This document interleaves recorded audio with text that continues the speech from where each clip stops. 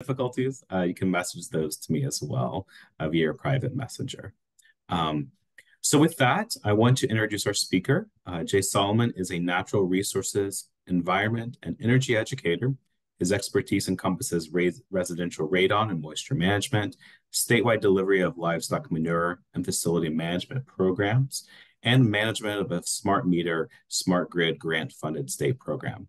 Jay Solomon brings an agriculture engineering perspective and background to help individuals and communities find healthy, economical solutions to challenging issues. He further works with engineering, animal systems, consumer economics, and natural resources programming areas.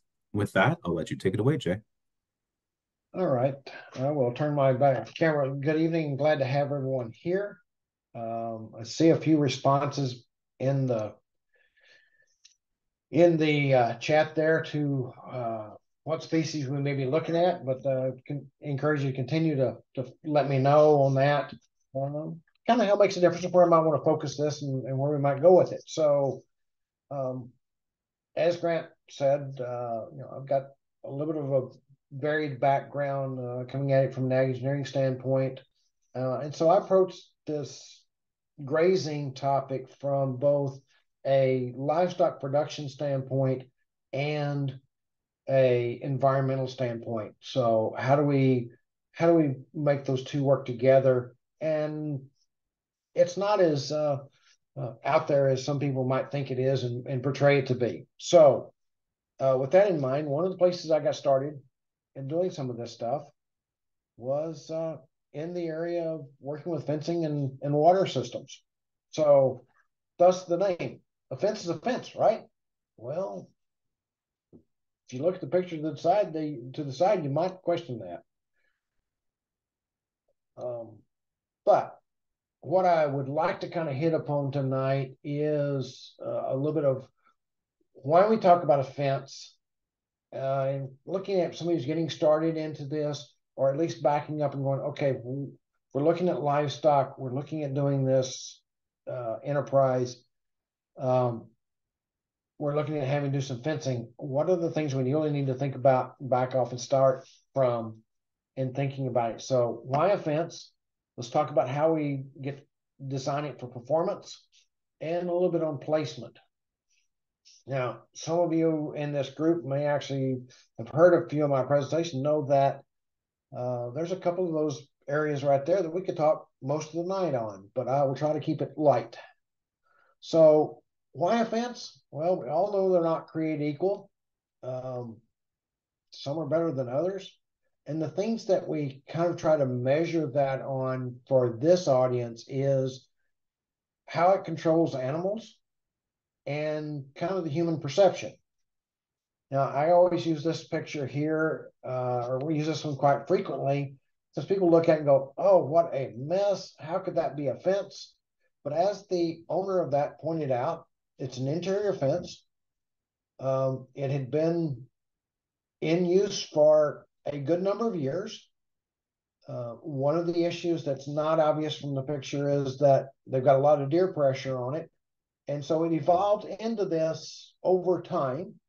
And until the board got dropped across it and they took the gate out of it on this side, it was still holding the cattle in, and the deer were moving back and forth across it, not knocking it down all the time. So functionally, it was still a fence. But the other side of this one was there's pictures later on where we actually show where they replaced that particular fence, which is why I happened to get a picture of it. So with that in mind, let's talk a little bit about the purpose of a fence. So if you're looking at a fence, what we often think about is they're used to define property lines. And from that standpoint, there's a certain part of visibility, and whether it be the animals, people, everybody and all animals can recognize, hey, there's the property line. There are a lot of people who are very concerned, and rightfully so, very concerned about the aesthetics of it. Such as the top picture here, where we've got, a nice wooden fence, very, something you think of very often around a horse facility, which is actually what that happens to be. So that's the aesthetic that they want to portray. The one at the bottom, they just wanted to portray that it was a good, solid fence. and was functional, as we will talk about later. The key piece of this is you want to be able to keep the animals in a desired area. And then in some instances, we talk about some of our smaller animals, you may want to exclude some animals out of it. That is, unwanted animals, predators, or in some cases, we're trying to keep deer out of an area. So there we look at what is that purpose for that fence. So as we look at that, one of the pieces to start with is thinking a little bit about the different species. If we're talking about dairy cattle, and especially the dairy cattle, the cows that are in the milking stream, they're usually fairly easy to keep in place. They just need something that defines the borders for them. Most of the time, if there is some feed in front of them, they're not going to be trying to figure out where else to be. They're not going to wander too far from the milking parlor. Horses need something that defines the area where they need to stop at. Needs to be something of a moderate deterrent, something they can see, something they realize, hey, that's something I don't want to run into. And they'll push on it some. And in general, beef cattle, again, can be all over the place, can be defined, basically needs something that defines the area. Needs to be a moderate to significant deterrent, depending on the nature of the cattle and where they've been worked with. Some of the show calves, they grew up as show calves and show cattle. They'll be pretty easy to keep in, very much like the dairy cattle. Others, they're looking for a place looking for all the holes. And they're going to push and test it everywhere they can. Sheep and goats, we need a significant deterrent. It needs to be designed for them because they're not viciously, but they're just looking for a way out, the opportunity to explore. And we also are looking for a predator deterrent, something to keep dogs, coyotes, other animals out. So we're looking at it being both ways. So from that standpoint, that's where we think about what's the difference between the two of them and the species and what animals are we trying to keep in. That's why, again, not all fences are created equal. From a performance standpoint, things I'd like to talk a little bit about is building it for performance. Really thinking again about what the animal you're going to keep in there. What do you want it to do? What does the fence need to really do? Especially we talk about the difference between external and internal fencing, and then I'll hit upon the definition of legal. A brief piece on the legal description of fence, just so we all kind of have a starting place from it. So if we're looking at building performance from a perimeter standpoint, the things we're probably looking for there is, again, defining that property line, being visible, creating a physical barrier to keep the animals in, creating a physical barrier to exclude unwanted animals, in particular predators. Again, like I say, some places we may be trying to do a deer fence. Should be thinking about things like easy maintenance and the aesthetic of it. Is it a nice looking fence? And I'll talk a little bit more about aesthetic, another piece of that in a few minutes.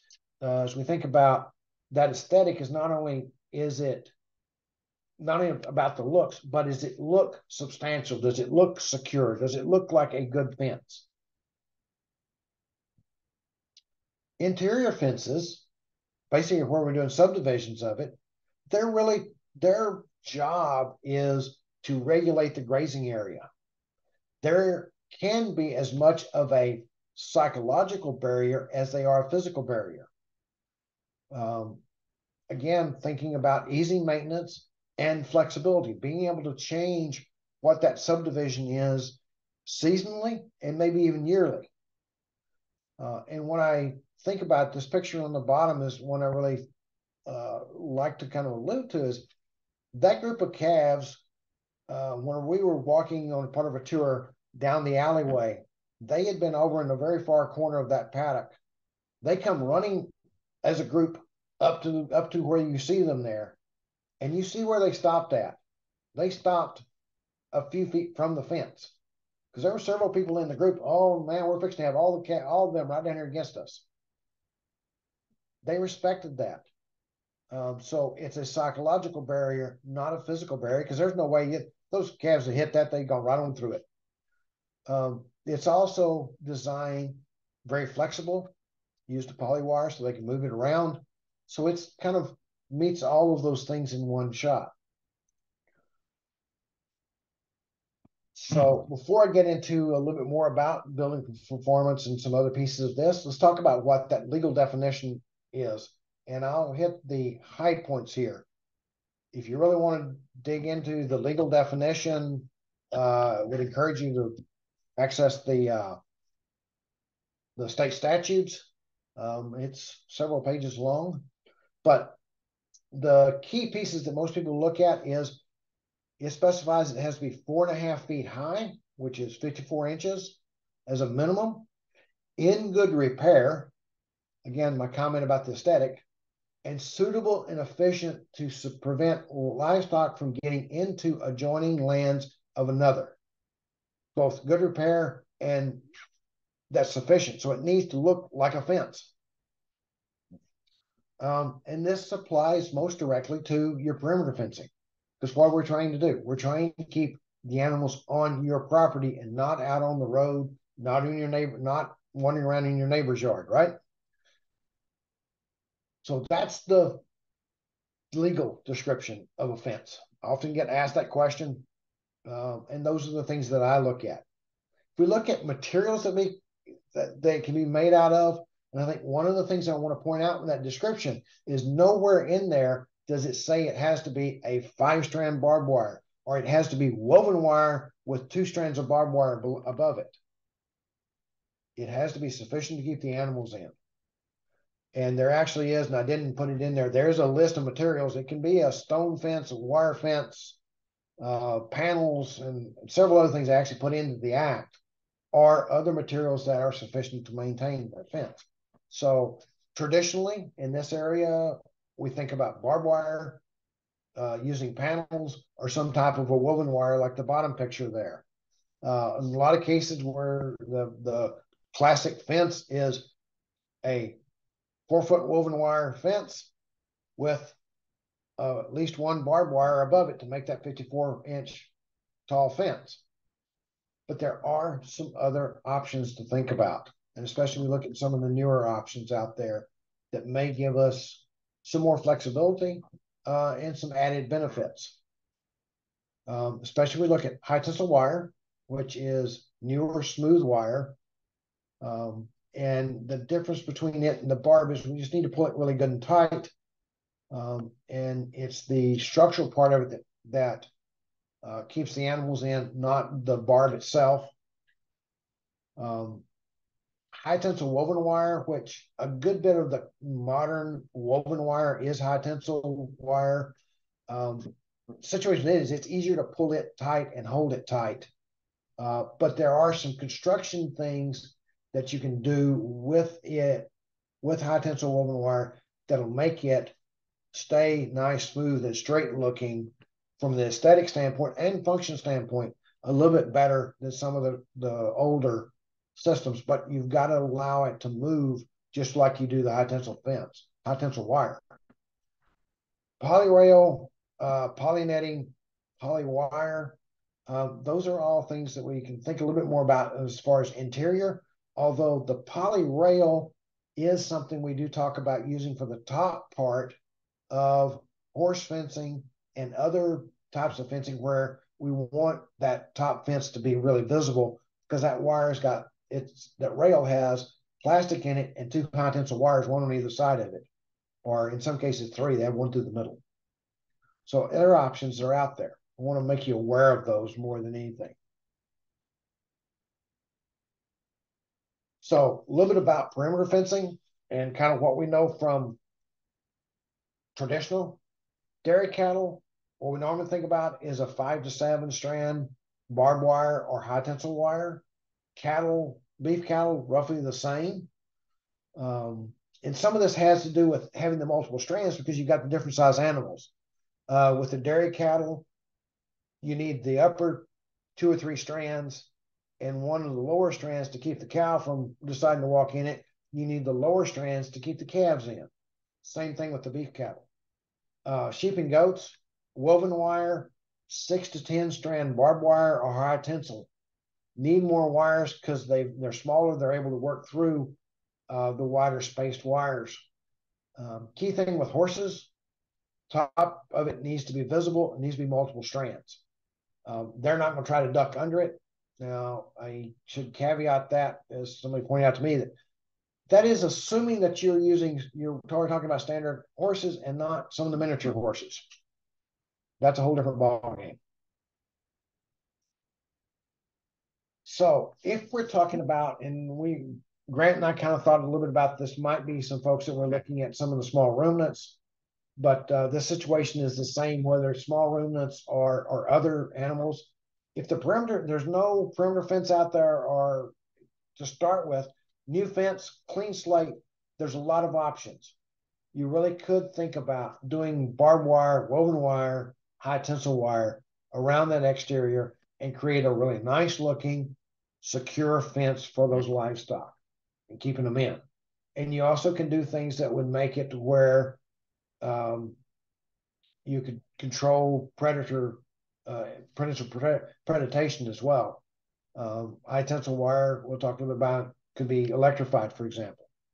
Electrified and by electrifying and grounding part of the wires, you can get it to where it will hold it, keep them in. If the situation is you've got an existing perimeter fence, maybe it's not in the greatest shape, or you're changing animals that's being kept inside of it. You got a 5-strand barbed wire, and you're going to try to run sheep in it. We can modify those needs. A couple of things we could do: add additional strands, add additional barbed wire or smooth wire strands within it, or as this picture shows, add an internal electric fence with standoffs in it. Will extend the life of that fence if it's not able to handle all the pressure against it. If the fence is good enough that it's pretty well there and it looks good, but maybe it can't handle a lot of pushing against it, this is a good way to keep some of the animals off of it by electrifying. The other one is to come in, and I've seen this with some sheep. They'll come in, and sheep, and also with chickens, they'll come in and put netting to the inside of it, electrified netting to the inside of the fence. Or there comes a point in there, if you're really thinking about it from performance and long-term standpoint, maybe think about, is it easier and actually long-term better to remove it and start over? Just because there's a fence there doesn't mean that that's the fence you need to stay with. Might be time to start over again. And I've had some folks have that discussion a few times.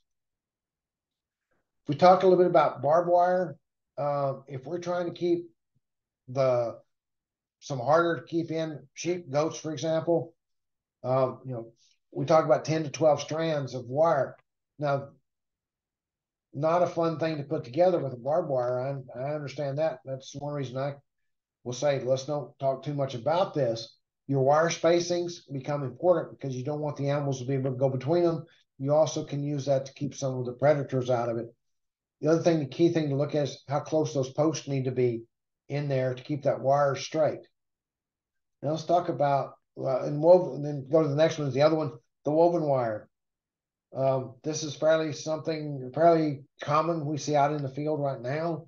And we see along interstates, state highways, those kinds of things. It's kind of that standard fence.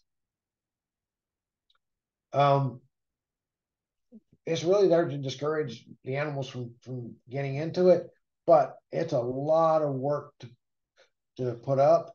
One thing I will say, if you're in my note here, kind of forgotten what it meant, is that if you're looking at keeping sheep and goats or small calves inside what they call standard field fence, which has got the really large square openings in it, or the rectangular openings in it, those can be large enough that the animals can get their head caught through it and get caught. So encourage you to go to the smaller options with the wire, more strands in it, smaller squares or rectangles being created by it. Putting that protective strand at the top, whether it be barbed wire, electrified high tensile wire, or just a good high tensile wire properly installed, is another option there. Again, very tight fence post spacing, so that's a lot of work and a lot of expense there. Here's where I think, and I'm coming to, is the high tensile wire gives you another option and is a way to put up a fence faster with less materials and ultimately save money, usually in the labor side. Cost-wise, fairly close to the same, but not as much. There's not as much labor in putting it together. Still looking at maybe 10 to 12 strands. If we're talking about keeping sheep in, we can look at it being, that's non-electrified. If we're going to electrify it, we can use fewer strands. You see the spacings in there that kind of suggested, and I can get into those if somebody's wanting to work with sheep and need a little bit more information on it. Be glad to talk a little bit more about it. That's another in-depth presentation about doing high tensile fence itself. We talk about the post spacing, though. You can look at spacing those posts out on fairly level ground, 40 to 60 feet apart, or a little further, as I've had some folks in practice do. But you need to come back in there and put good solid stays in there every 20 to 30 feet to keep those wires straight and just kind of help hold the fence up and give some definition of where the fence is. One of the keys with building a new fence, and especially high tensile fence, or building a new woven wire fence, is how well you do the corners. This is where most fences fail at. And this is an example of an H-brace fence that was put in, and it's a pretty nice one. Actually, this one I believe is to NRCS specs, so there's some research went into that. It does meet the car share specs for it, which does specify that that's got to be the two posts have got to be a certain distance apart, and some of those kinds of things based on how many strands of wire you got up against that, how big those posts need to be, and how far that spacing is. But once you get it in there, you've got a good solid post, good solid corner. And the deal with your high tensile wires, you're going to pull those down to pretty tight. There's specs you're going to pull all those wires down. And even with your woven wire, you want to pull it good and tight before you tighten it up to the additional post. So having those good end posts is what makes it really functional long term. Here's an example of, this is that same area where the initial fence was. In fact, I believe the bottom picture is actually looking up that same draw where they came back in and put in fence. And I hate that this one was a little bit gray, and it actually looks like it's getting a little fuzzy now on me. But you see the solid wood post here, solid wood post here, one here, and the other one I believe is right there. And you see they were using, in this case, 1 inch diameter, 6 foot fiberglass stays in between those. So they were actually able to space them out to that full 60 and in some cases 80 feet with those solid stays. Lightweight post is really what they became in between. So you get them good and tight, and then you bring the post in there.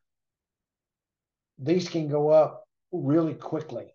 And that's where your labor savings is about as fast as you can run the wire from one end to the other and tie them off and tie the tensioner here in and start tightening up is what it takes to put a fence like that in once you get the corner post and the few line posts you have to have in there put in. So you can also look at using some materials you already have. Here's an example of where they used they electrified high tensile wire and used existing T-post with it. Again, space it out. This is a case where you use good solid end post, a few wooden posts, come back in and put these in place of the stays, and you actually scoot them out a little bit wider than you would the stays, full 30 feet, maybe a little bit more. You've got a good post in between them to really make sure it maintains that line. And if something does hit it, it doesn't spread them too wide. Beauty of the whole system like this is if a deer comes through there and hits that top line, they're not going to snap the line and they're not going to pull it down. It's going to have enough give that it's going to give, let the deer going over it, and then snap back in place. Weakness of this is that those T-post insulators do have a tendency to pop off. So you got to check them a little more often using the T-post. That's why a lot of times we discourage people from using metal posts because, hey, they're going to ground out if you're electrifying. You increase your chances for grounding problems. So coming back to that discussion about that's a lot of the discussion about perimeter fences. Good, solid, built to hold the animals in. If we think about coming back to our interior fences, use kind of the same slide here, but looking at a couple of options here for fencing, interior. The other two are related to goats in this particular instance, where we're really creating a psychological barrier. And one of the things I want to point out with both of the pictures, the one in the bottom, one in the top, you notice how one side of it, it's already greened up. They were actually using the goats in this area to clean up some briars that were growing, some invasive species. Trying to think what was, poison ivy and some other things that were in there. And you see how well they cleaned up the things to the right side or to the left side of it. Their preferred grazing is available on that left side, but they're still they stayed in that paddock. They have the respect for it. And part of that is just setting the system up right to start with.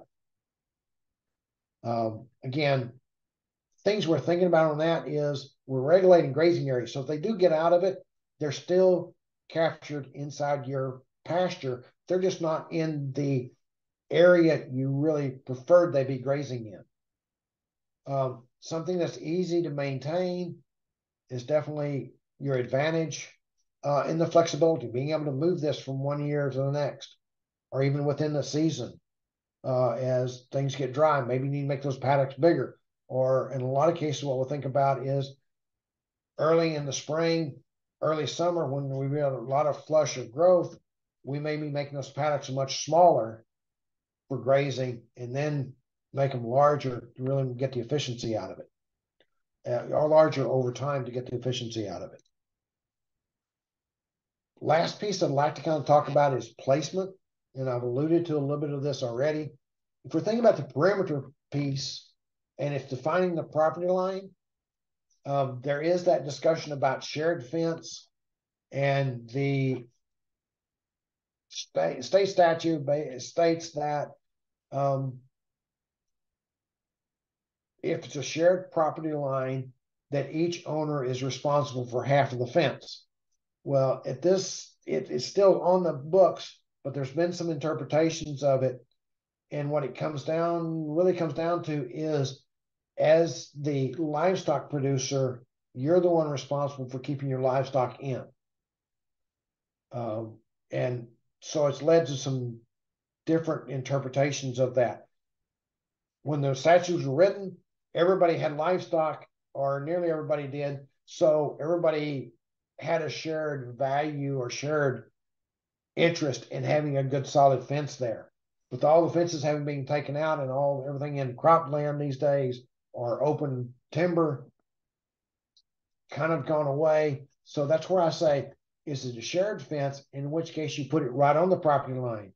Or if you want to, or you can come back and put the fence in either right on the property line or just a little bit inside of that property line, and 6 inches to a foot, just make sure you're inside of it, and that you put the fence in, it's your fence.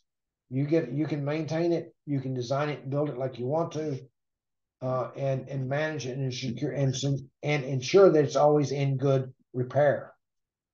and that it does a sufficient job of keeping your animals in. Same thing with the pasture line. If it is the perimeter fence, put it right on the edge of that area and think about, is that fence there as the actual barrier, the physical barrier, or is it just a physical barrier, but a more of a psychological barrier in that you don't want them out into maybe a crop field, but they're still, if they get into that field, they're still in your property because there's an external good solid perimeter fence out around the outside. Gives you thoughts about what you might want to put in material into that in place to save a little bit of money. Maybe in a case like this, maybe using a 4 or 5 strand fence in there might be sufficient. Whereas you've done an 8 strand around the outside. The last piece is that pasture line. If it's an interior fence, then we can talk about more of a internal psychological fence line in there, something that's easier to move. And in placement of those, makes a little bit of difference where we want to place those. If we're looking at those pasture lines in particular, and we've got a flexibility with it, look for the natural breaks, upper land, bottom land, because they're going to grow a little bit different, maybe have different species in them. So being able to manage those as 2 different blocks keeps from overgrazing one area and undergrazing the other area. If you got different soil types, same thing. If you've got a stream running through it, you may want to fence fairly close to that stream. So basically, since you fence it to one side across part of it, so that the animals don't tend to cross the stream as often. They'll come up to the water because there's not any grazing on the other side. Maybe they'll cross, go, oh, there's nothing over here, and not go back across. You don't have them in the water all the time. Do you have forage differences out there? Changes in slope. So maybe you've got some bottom land or some flat ground, and then it slopes upward.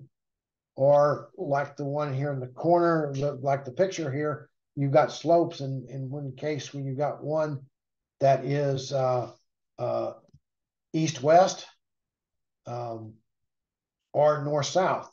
This particular slope, I thought it was a really good picture that morning. Happens to be a west-facing slope. Obviously, the snow is on the north side.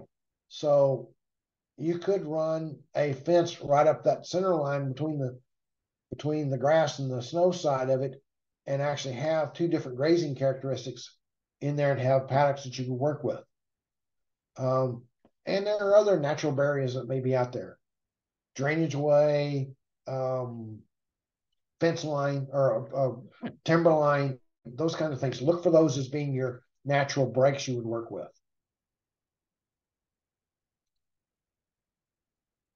And again, look at some of these as being your primary subdivisions, and being able to redivide that. In the case of, and I'll back up, in the case of this particular picture, you'll notice there's a fence down the bottom here. So they have the bottom piece of this as one, and the top piece, the slope piece, as the second paddock. They may actually come back here and divide this into 2 more paddocks to get better grazing out of it. Some of the basic principles: use your topography, your soil types, your forage differences is kind of your primary subdivision. This primary subdivision should allow further subdivisions of it. So thinking about this as you're moving from one is, we're not fencing a pasture. And most times we want to be able to move those animals around into different pastures to get better utilization out of them. Not as one big paddock and let them graze the whole thing. And if you've got questions about that, I'd be glad to talk to you. That's kind of that next step in talking about grazing. Keep the paddock square as possible. And remember, flexibility is key to ultimate success with most of these. And why do I say square? Well, if you look at the most efficient from a material standpoint way to fence in 1 acre, it's a circle. shortest distance, shortest fence, fewer posts, less wire. But I haven't got anybody just really enthused about doing a whole bunch of circle pastures. And if there's somebody online here that wants to do it, I'd love to talk to you about it. So the next best one is the square, and you see how it progresses down as you change shapes, how your fence, the amount of fence required changes. As you get to the two longer ones, not only does your fencing costs go up quite a bit, but your utilization changes most of the time. If you're talking about a very big paddock, the animals will tend not to go from one end to the other unless you give something to encourage them to do it. Kind of one of those pieces, and this is where I like to kind of remind people to think about it and to do a little education before you start putting fences together, and look at what type you're using, what type of fence you're thinking about doing. Here we have a pair of insulators. Actually, I think it's the same insulator, two different shots, that's been put in on a high tensile wire that's going to be electrified. Well, actually, one side's electrified, the other side is tied to a post, so they wanted it non-electrified. Does this look correct to folks? Kind of hope by my note there that you have a suspicion that it is not correct. And in fact, this is installed essentially backwards to what it's supposed to be. Those two wires that are coming to that, going through those holes, in this case, are actually outside of each other. They should be forming a figure eight and should be interlocking when they're installed correctly. You want that to be in compression. In other words, those 2 points pushing against each other, not trying to pull the piece apart. Actually, I was a little bit concerned about getting too close to take pictures because they were tightening that up, and I'm like, this thing could blow up at about any time now. Kind of another one of those, thinking about how you do it and knowing the system. Anything look kind of wrong to anybody here in this? Give you a second to look at it. Got a wire running through here through a wooden post. So the two things that are not quite right about this particular one, they drove the steeple in really tight, and so that high tensile wire is not able to slide through there and move like it should. Because that wire is going to give a little bit, and as you tighten it up, you need to slide through so that it tightens the whole system up. And the other one is, even though it's a wooden post, that's a treated wooden post, it will siphon off some of your electricity, short out, especially if it gets wet or it rains. So in this one, they used the plastic sleeve, and they also, you notice the steeple is not driven in near as hard, so that wire has a chance to slide through a little bit and actually adjust as you tighten up the fence. One last piece on electric fencing, piece of this. Number one thing we see problem being with electric fencing, and people saying, oh, I can't keep animals in. One, you got to get them scared of it before you start, or they got to get their attention so that they psychologically don't want to push it to start with. If they basically walk up, hey, that tingles a little bit, and they walk under it, then they're never going to respect the fence like you need them to. What we normally see is an attempt to overcome poor grounding or poor electrical performance of their fence. Many producers will buy a larger charger. I've got, oh, I have to go buy a bigger, I have to run this. I've got 10 acres, but I've got the biggest chargers they build out there.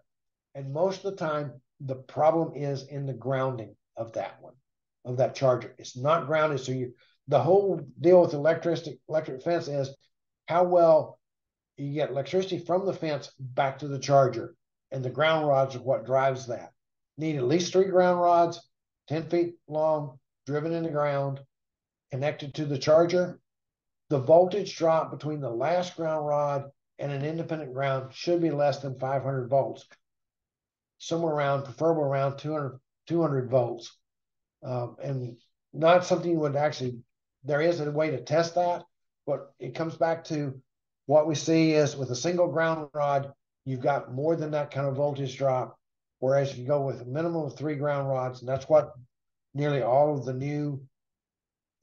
newer low impedance chargers will tell you, is 3 ground rods to get that performance. And that's a limit of what's covered in one of the handouts, the Why Electric Fences Fail sheet that we put together. A few years old, but the content is still very solid. So kind of going with the sheep and goat theme, and some of you may have seen this one. This was a electric sheep fence. And if you look down through there, you'll notice it looks a little white. That's because it's not a sheep fence.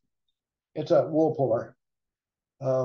Basically, don't electrify barbed wire. Dangerous. It doesn't conduct electricity well. And the wire is not designed to conduct electricity very well. And the points actually bleed off some of the electricity as it goes across. So it's hard to get a good charge all the way to the other end of the fence on a consistent basis and getting a good shock to the animals out of it. So electrified barbed wire is a no-no, something that we don't like to see, not really a productive way to do it. In conclusions, I'd like to throw out there, and I noticed there's some questions in the chat there. Consider the purpose of the fence. What animals are you trying to control? What other requirements might you have? In particular, one of the things I think about that I haven't mentioned here, but on a fence, do you have other animals against it? Do you have neighbors that are maybe potential for trees falling against it, a lot of timber, a lot of deer pressure, those kind of things make a little difference of what kind of fence you might think about putting up there and how you might construct it, which kind of build for performance. Think about, is this a psychological barrier or a physical barrier or both? And how can we have easy maintenance on it? And what I get at there, your high tensile, like this one here, where you're going through timber, is much easier to maintain than even a high tensile woven wire. Because once something goes down against a woven wire fence, there's quite a bit of effort to get that straightened back out and get it back to where it really maintains shape and the animal control that you would like for it to have.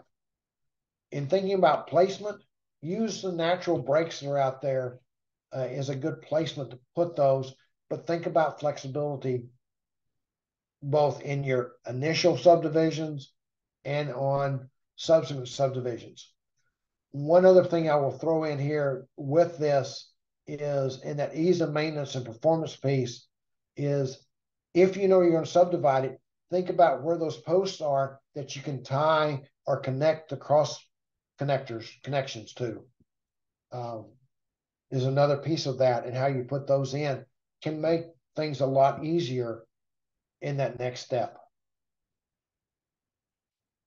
So with that, I think I moved through this pretty quickly, but hopefully got some questions out there and can answer for some folks. Sure. All right. Well, thank you, Jay. Thanks for that great overview. I know, especially we sometimes get the questions a lot in our extension office about fencing, and every farm is sometimes so unique when it comes to their fencing needs and setups that it's a very it's such an important topic to cover. One of the questions that I see in the chat box, and you might have some other questions in yours, Jay, so please check. But the one that I see is, what is the recommended sheep goat perimeter fencing for renters? If somebody's renting the property, and you can't get the owners to put in a good fence, that is one of the areas that I would think about either it's a little bit hard to answer that question. I guess the thing to look at from that is what kind of goats you're working with, and a little bit about what the area is, and are you building right up against a road or something like that that is going to be an additional problem, or concern, I should say. But if there's an existing fence there, is there a way to improve it? Either looking at additional strands, putting electrical, the standoffs, and putting some, like a couple, 2 or 3 strands of electric fence to the inside of it, and preferably on a perimeter fence is putting 2 or 3 strands of high tensile wire in there, because you pull it down tighter and you actually hold it more secure than you would with. And when I talk about high tensile, I'm talking about the 12.5 gauge, not the really small electric fence wire that's also high tensile, but is a much smaller gauge, because it is by going 12.5 gauge, it is a physical barrier along with the electric being the psychological barrier piece of it. Other option would be to look at doing some of the netting, and particularly the poly netting fence. I'm going to back my slide set up here, and I think I can get back to it. Maybe the easier thing for me to do is go back to here. This slide. Really doing something like this to the inside of an existing fence is one of the options. And I've seen it in a couple of locations being used as the external piece as well. Really, again, it depends a lot on the location, what the other extenuating circumstances. This does not work well, and if you look at the bottom picture, you see where there's a little bit of a hazard with it. They actually had to clean it back where, as the goats were working on the trees and that kind of stuff, they didn't drop something on it and knock the fence down. That is one of the drawbacks with that. But yes, be glad to talk to them a little bit more about that. That, unfortunately, is one of those ones that we don't have a real tried and true answer to. Because it does come down to what that definition, if you think about perimeter fence and what that definition is somewhat subjective. And so some fence reviewers and some legal stands might not consider that a permanent fence. One of the key things that I would say if you're doing something like this is make sure that you're using at least some wooden post or good T-post. In other words, not just the lightweight fiberglass post to hold it up. You're stretching it between some solid points there that give it some more rigidity than it would be like this. This is designed to quickly pick up and move around. Now, having said that, this is actually the perimeter fence for a group of goats being used on a golf course. Not exactly what I would recommend, but I think they got away with it. So Jay, when we think about like folks getting started in livestock and knowing that we may be very limited when it comes to our budget, are there any sort of strategies that we might think of, or even fencing that maybe would be the first kind of a bit more affordable, a bit more easier to approach, and that before we then over time get more comfortable in our livestock fencing? Yes, I think there is. Again, it does come down to a little bit that, do you have some fence to work off of, or something that's sort of causing a perimeter out there to start with? And I'll go back to the picture that I started with. If you've got something that looks kind of like that, that you can build something to the inside of that actually keeps the animals from pushing against that, but you've got something of a visual barrier there. Most animals you can bluff them into staying where they need to be by doing that and not put so much expense into it. The next step is really things like this, the temporary fencing, the subdivision fencing, whether it be the netting like at the top, the poly wire, and the other one that I've seen some folks do a little bit with is, um, if you're going to go a little cheaper, you is to go a little bit better than that and go what they call poly rope, which is the heavier, used a lot for horses, a little bit more expensive, but still much cheaper than, and much more durable long term, much cheaper than doing a new fence, new high tensile or other fence, but still slightly more expensive and much more durable than just the poly wire to start with, and a more substantial fence. Okay. So there are So options out there. good, great. Yeah. So Sarah's got a lot of questions. So I don't know if we're going to be able to get through all of these, Sarah.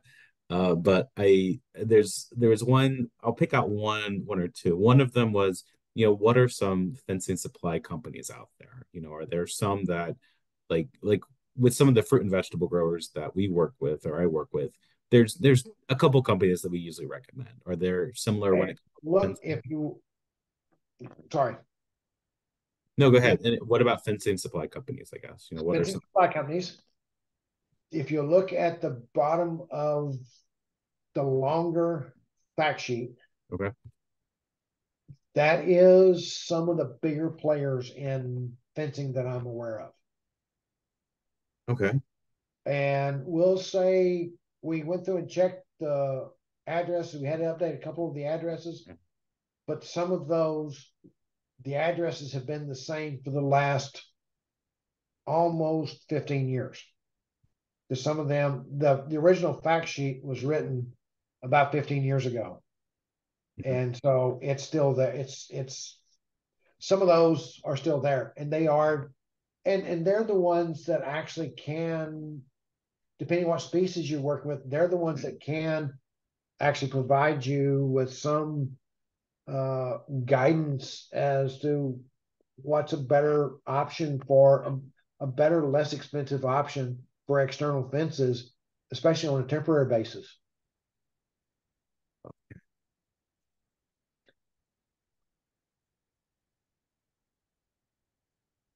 And then I'll ask another one of these questions. As we think about just getting started with fencing, I mean, how many helpers are we kind of looking at? Like, are we having to bring in a lot of neighbors for getting a fence set up? Or, in your With, experience, what have you seen?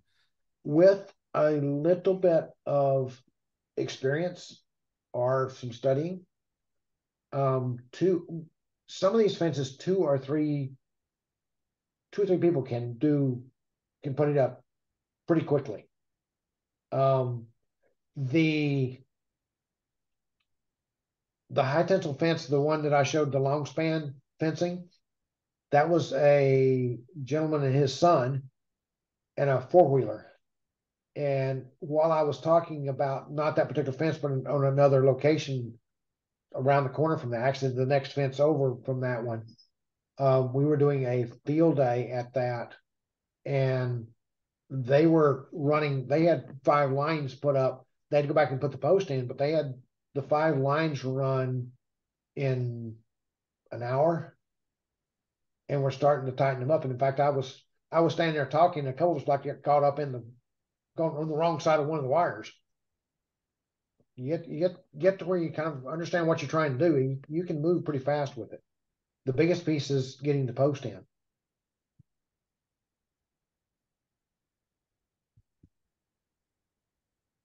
Well, I don't see any other questions in the chat box at this time. I've made sure that I've uh, put in the link to your handouts yet again in the chat box, and we'll also send that via email as well, just so everyone has that available.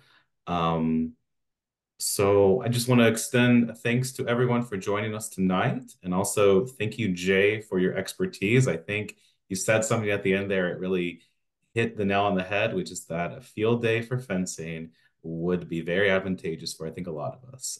So Uh, I think we will certainly think about that for the spring and summer as we think about our needs for this stuff. So that's one of the things I would say is that in the past I have done all day workshops on basically some of this fencing and stuff. So fencing and water stuff. So yeah, mhm, we can spend a little time on it.